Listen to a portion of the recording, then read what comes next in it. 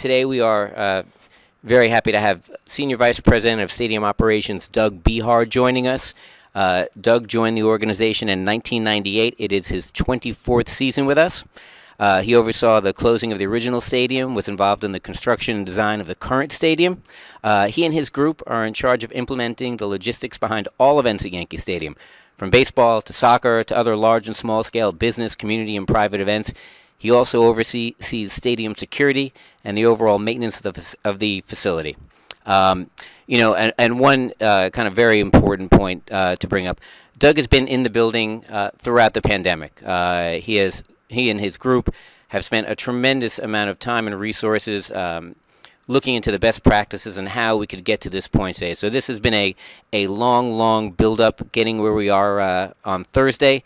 Doug, could you speak a little bit to that before we take some questions? Sure, Michael. Thank you, and good morning to everybody on the call, and thank you as well. Yes, this journey to get to Thursday, our home opener, started more than a year ago. March of last year, when we closed, we still came in. We had a dedicated group of some ops folks that would work daily here in the building to try to understand what it was and what it is that we are dealing with. We worked with industry experts. We collaborated with anybody that we could. Our owners were intimately involved in the process to make sure that we were approaching this in the most strategic way possible.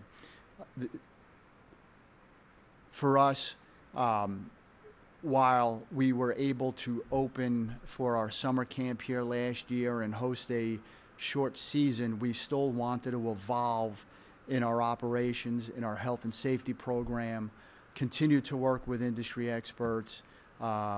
We sought to achieve the WELL Health Safety rating for the International Well Building Institute. We were the first stadium in the world to achieve this rating, and it gave us a look and a checklist, if you will, of all of our health and safety procedures and protocols that we were putting in place to make sure that we were checking the right boxes.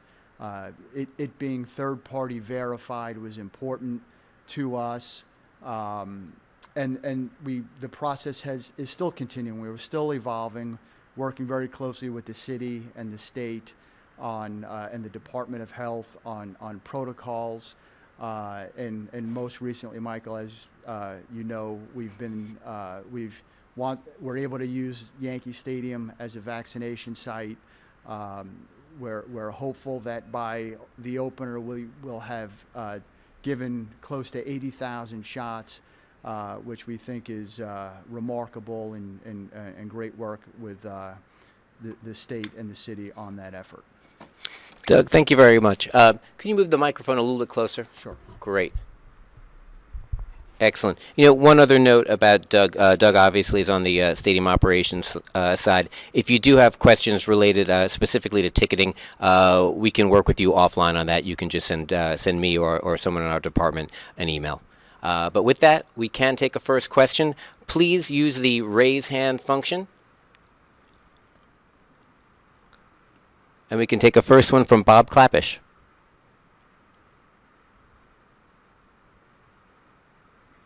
Hi, Doug. Thanks for taking the time. I'm curious now that a decent number of fans will be in the ballpark. Will they be allowed to mingle in the concourses, buy food, use the restrooms, obviously the restrooms? But I'm just curious about the foot traffic in the ballpark once they're inside.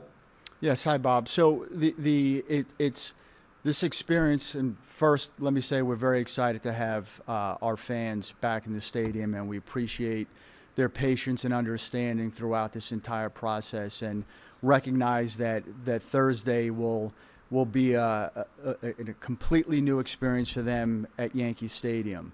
However, we also recognize that New Yorkers and folks all around the world are familiar with the physical distancing and the face covering requirements that exist today in most places that are open.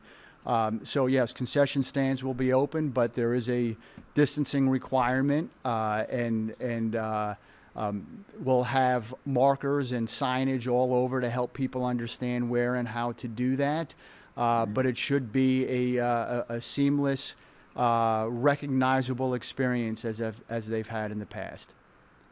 And just to follow up, will all parking garages around the stadium be functioning as in the past? Most of the parking garages will be open as they have in the past, yes.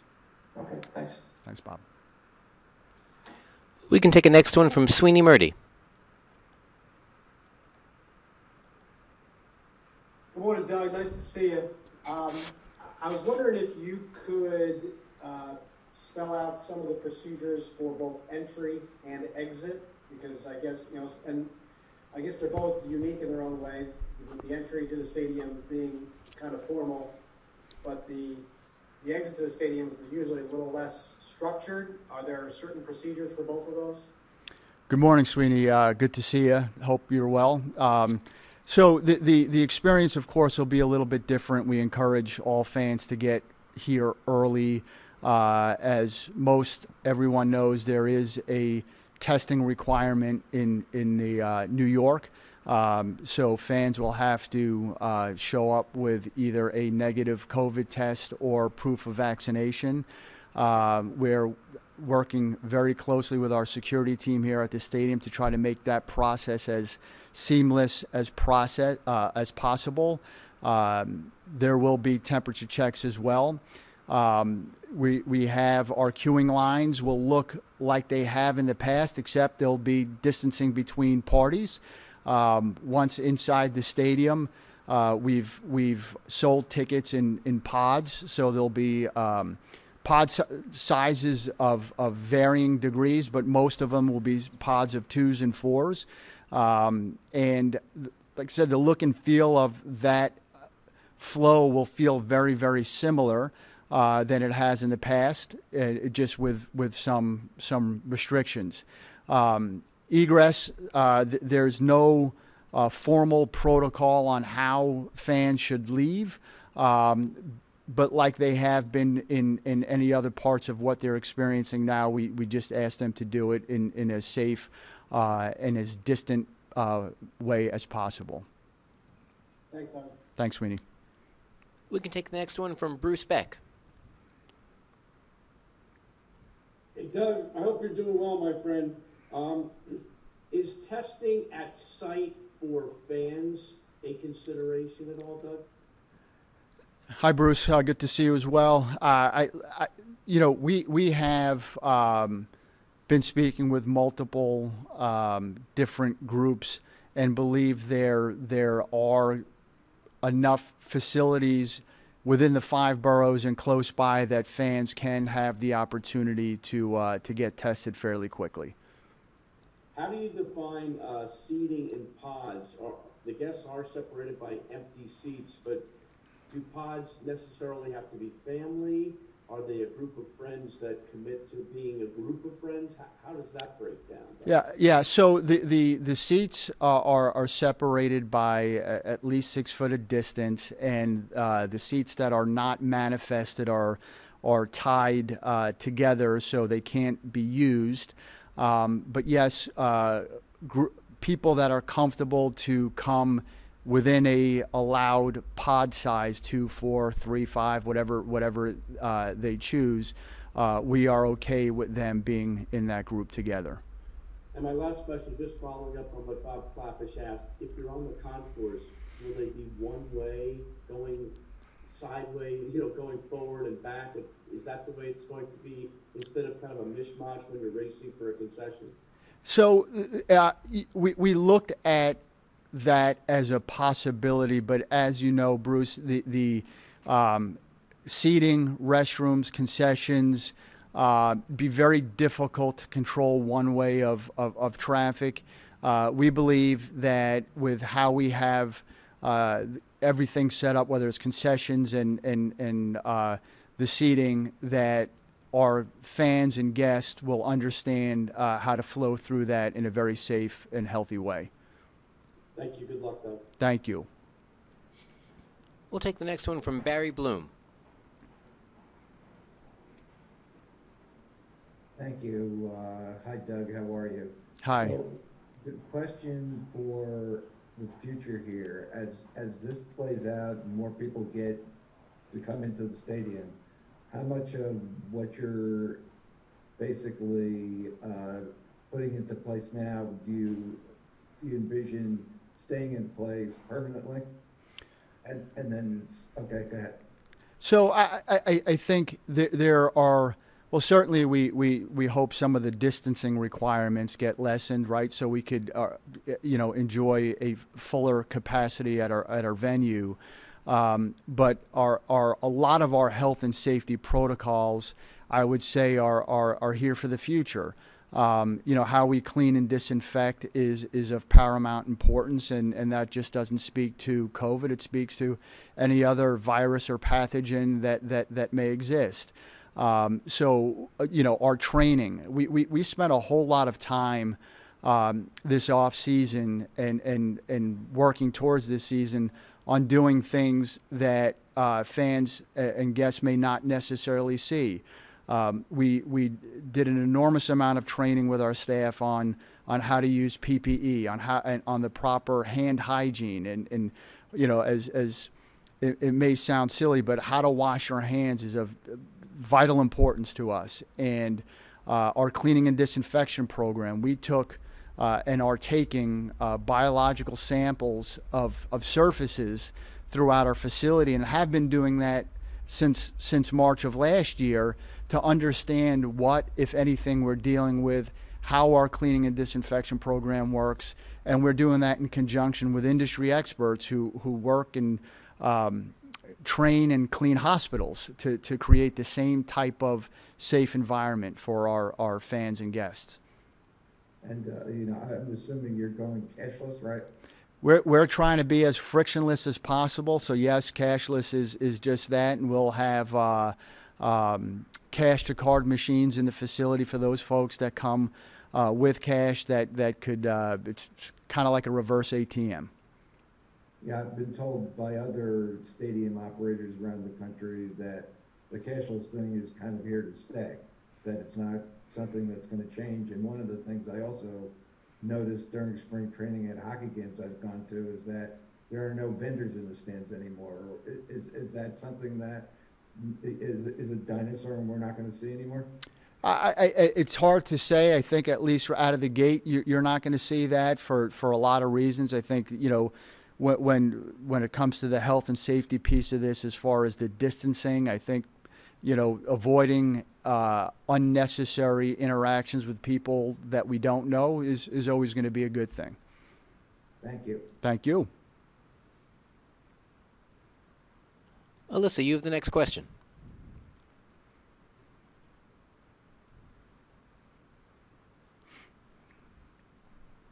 Hi, Doug. Sorry about the delay. So you're starting off at 20% capacity. Just how many people is that? And what is the rule around mask wearing? Will there be people going around making sure people are wearing them? Yeah, so 20% for us is 10,850 tickets.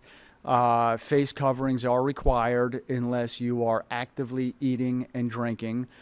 We will have a team of folks who are responsible for ensuring compliance on not just face coverings, but occupancy in spaces, and of course the foot traffic flow, which Bob and Bruce alluded to earlier, is important to us to make sure we're managing that accordingly. And the days that there are night games at the vaccination site is still going to be open. Is there any kind of delay in when fans are allowed in? Is there any kind of transition period? Any complications or challenges with that? No, we're excited to still be able to continue to do this, and we've been working very closely with the state and city on how to manage through that process. And because we've been doing it for as long as we have, 7 days a week, and in some instances we did it around the clock.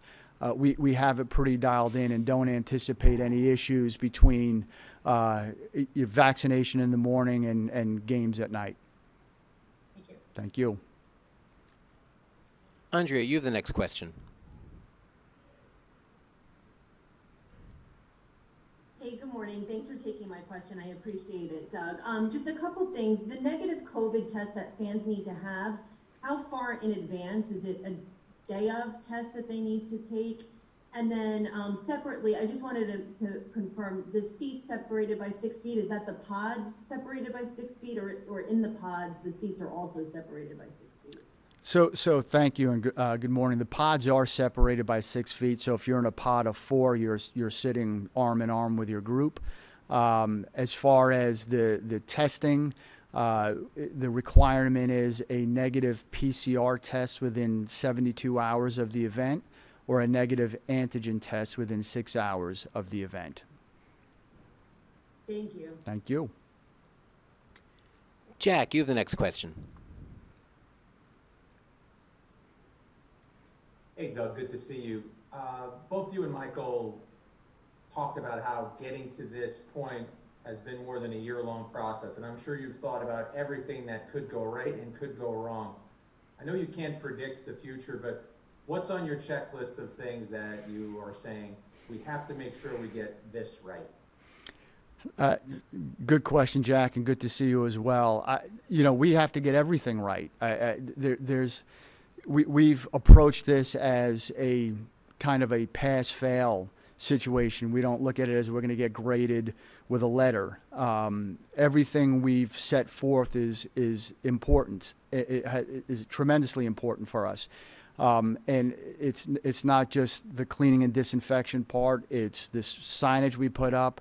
It's the relationships we built, the collaborations we have with industry experts, and making sure that the not just the fan experience, but the players, the media, all of the stakeholders who will be in our building have as seamless as a process as they can.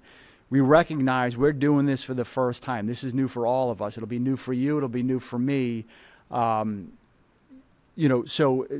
Patience and understanding on everybody is certainly going to be at the forefront. But because we've been looking at this for the past 12, 13 months, we feel we're in a position to execute on those the right way.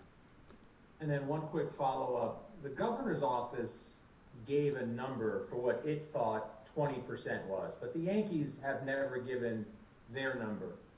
Not going to hold you to the exact number, but what do you envision the attendance will be on Thursday? How many people are you allowing in the building? So the number we actually have approved at 20% is 10,850. There's a lot of excitement around coming on Thursday. It is opening day. It is Yankee Stadium. There's always something very special about that. And we anticipate, a good afternoon. The only thing we can't control is the weather, and we're hoping it cooperates. Thanks a lot. Thank you. We'll take the next one from Ronald Blum from the AP. Hey, Doug, how are you? Good morning. How are you? Well, good. Of the tickets, are they all reserved for season ticket holders? How did you decide, since you have such a small, limited number, what percentage, who gets to buy them? And of the 10,850, how many are set aside for players? Ron, I'll be honest with you, the ticketing part of it is a little bit out of my sweet spot, and that's something maybe Michael and I could follow up with you after. Sure. Ron, we can take care of that offline. Okay. Feel free to reach out to me afterwards. Thank you. Okay, thank you. Thank you. Next one goes to Kevin Reichert from Ballpark Digest. Good morning. Thanks for taking the time for this. I have two questions. The first one is, have you considered a vaccination-only section like other teams are looking at? We did not. We've spoke through that, but we wanted to maximize the ability to get folks in, and also the ruling from the state is that regardless of vaccination, we still have to have a distancing requirement. Gotcha. And secondly, do you have some sort of timeline in organizationally as to when the capacity can be reevaluated? I know you guys operate in a lot more complex circumstances than other major league teams, given the multiple layers of government. But do you have a goal where you want to say, hey, this is working, let's boost it to 35 or even 50%? So we're obviously working very closely with the city and state, and they're guiding us on those efforts. And for us, it's getting out of the gate and starting. We're excited about the 20% and having the opportunity to show that we could do this in a safe way. And we'll let this happen in a very organic way. Thank you. Thank you. Great. We'll take the next one from Christy Kaleshian. Christy, who are you representing today?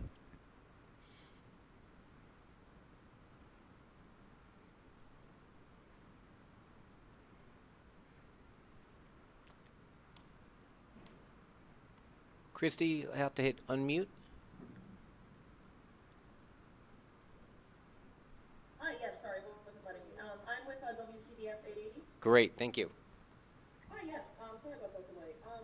So I just want to know, would proof of vaccination, let's say I'm vaccinated and I don't have, like a positive test, but would a proof of vaccination actually be a replacement for that negative test? And also, if somebody has one shot and they're not fully vaccinated, would that be an issue with getting it to the stadium? Yeah, so the proof of vaccination, being fully vaccinated, will suffice in lieu of a negative test, but the requirement is 14 days after your second shot of Pfizer or Moderna, or 14 days after your first shot of Johnson & Johnson.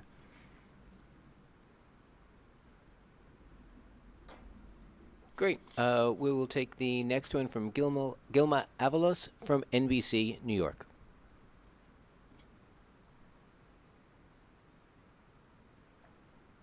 Hi, Doug. Sorry for the delay there. Will Yankee Stadium allow guests to use that Excelsior Pass app? And if so, how would that work?